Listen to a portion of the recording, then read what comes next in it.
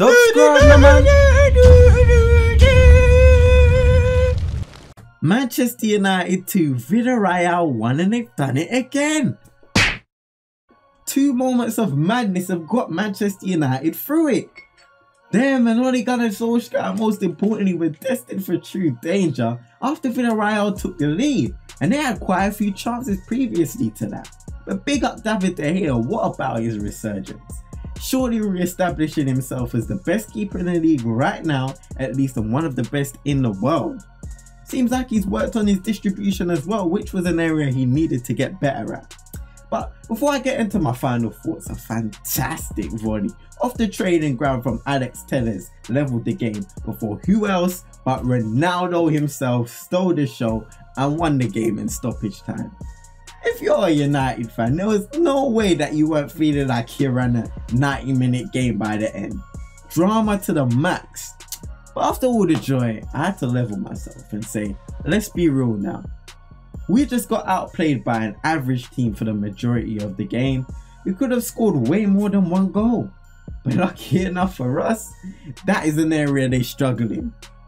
They couldn't put a tea bag in a kitchen sink. Come on now. End of the day, we got extremely lucky. And it's another story of we need to get better. We can't continue to get by like this, Cappy, but I can only hope that the coaches and players use this as confidence, take more risks and play expansive football that produces on the pitch. We must play it as a collective. This is how this team will win trophies, not by relying on our stars to bail us out like the badge on NBA 2K22. I need to have it the right side up. Look at this. It's a work of art. But let me get back onto topic. This is why we re-signed Cristiano. The goal is still here. Had them man dead and buried.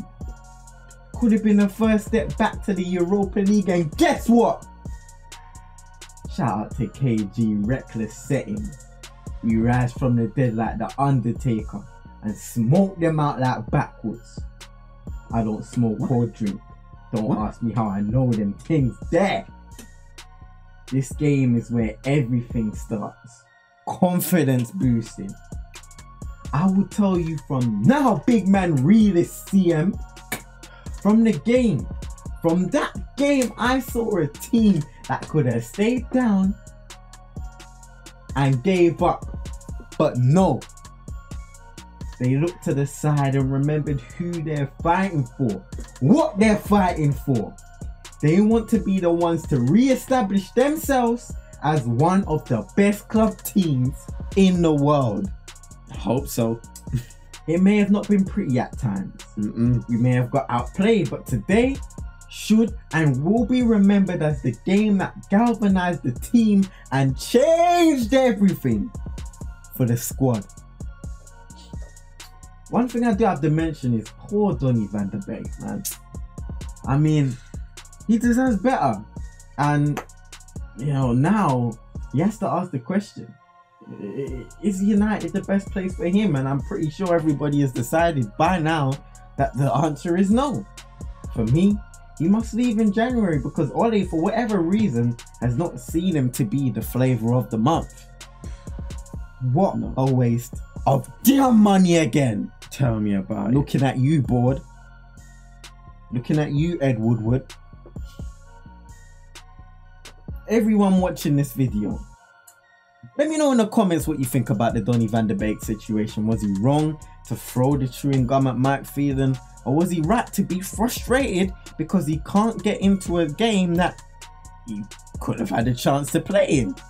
Considering that he's had some good performances this season when he has played. Let me know in the comment section below. Love for the support over 10 episodes, man. Keep that stuff running. The United Twins to the world and back. CM22 ENT to the world and back. Keep on sharing. Keep on liking the video. All this stuff is free, and of course subscribe to the channel. More are come! Sweet. Make sure you subscribe, like this video, everything free, no need for a criminal. Mind control, all subliminal. Twitter, TikTok, Insta, digital, join this crew. Follow my Twitch and I might rape you. If you pass through ends and diss my gang, bust down doors or phase right through.